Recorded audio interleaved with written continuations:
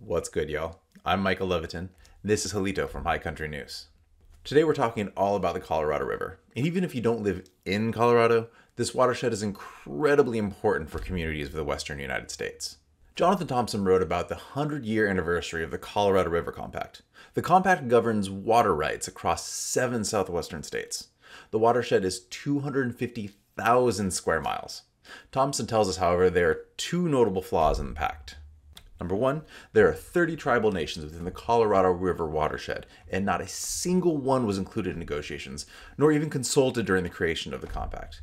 That's in spite of the fact that tribes are sovereign entities with rights superior to state governments. Number 2, the river historically carried over 30% less water than the amount on which the compact was based.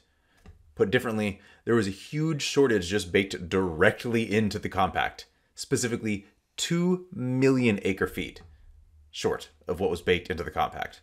And of course, this shortage has only grown with increasing droughts in the area. Quite frankly, needs to be updated. Speaking of droughts in the Colorado River, the U.S. Supreme Court agreed to hear a case brought by the Navajo Nation that could have far-reaching impacts on tribal water rights. In a collaboration with GRIST, Jessie, Blaeser, Joseph Lee, and Anna V. Smith write that tribes are still working to secure their water rights, while states face increasing water cuts amid a 2-decade-long drought. Here's the issue. The more water that tribes use, the less states have. So states, of course, have less incentive to work with tribes, especially during drought. That's the result of a century of policies that excluded indigenous nations. Still, tribes often have senior rights, meaning they'd face cuts last in a shortage. Now they are pushing to upend the system that hemmed them in and fight for changes that could lead to more sustainable and equitable distribution of water in the years to come. Speaking of water, waves, you know what's not happening? A red wave! You know what other kind of wave is not happening? An unprecedented wave of countless migrants, as Arizona's Governor Doug Ducey claims. But you know, just in case, in 2022, Ducey decided to build a makeshift border wall out of shipping containers.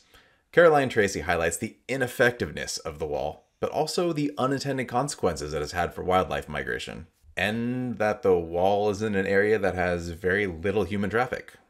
And that containers are easier to climb than most walls. Never mind that several sections of it tipped over within the first week of construction. Anyway, not only is this monument to xenophobia an eyesore, it's also ineffective at the thing that it was built to do, poorly constructed, and has unintended consequences for wildlife. So, good job, us. Despite the shortcomings of the wall, it's a dope read, as are all the rest of the stories here today.